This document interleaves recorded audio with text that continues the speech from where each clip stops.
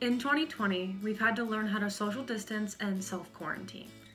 Because this is our current reality, I think it's especially important for us to learn how to take care of our mental health while in isolation.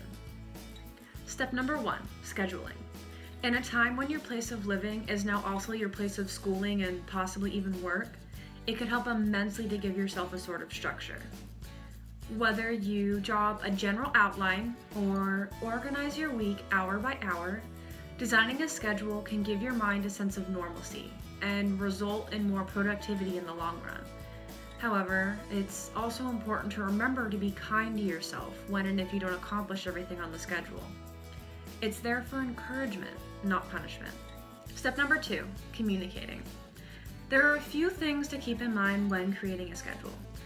If you live with family, friends, or roommates, letting them know at least a general idea of your schedule will help create a more comfortable and respectful living environment.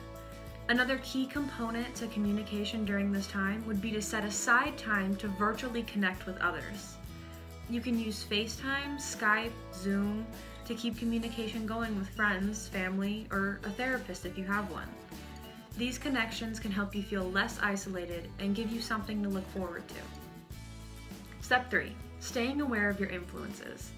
New information is published virtually every single day, and with more time on our hands, it can feel easy to get lost in it all.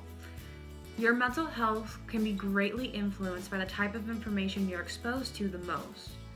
So while it's important to stay up to date, small actions such as getting a timer on your social media usage or starting your day with something positive like prayer, meditation, reading, or being in nature can immensely help in the prevention of feeling overwhelmed or anxious. Step 4, staying active. When taking care of yourself, mental and physical health go hand in hand. But in such an uncertain time, the point is not to place high expectations on yourself to be as fit as you've ever been, but rather to take care of your body and clear your head through physical movement. Anything from taking a walk outside for some fresh air if you're able to dancing in the comfort of your bedroom, to looking up different at-home workout resources, are all great ways to keep yourself moving and to keep your endorphins flowing. Step 5, making time for yourself. Moving your entire life to your home doesn't necessarily mean that you have a ton of extra free time. However, making a point to set aside 30 minutes to an hour each day for activities that you personally enjoy doing can help add a lot of enjoyment to your schedule.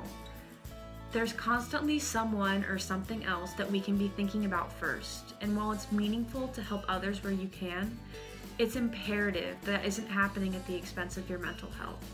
So take some time to think about what brings you joy and begin actively pursuing it. With all that being said, the most important thing to remember is to be kind to yourself. Life is always gonna have its ups and downs, so there's no straightforward formula to keeping your mental state healthy. But hopefully by taking these steps, they'll help you get there.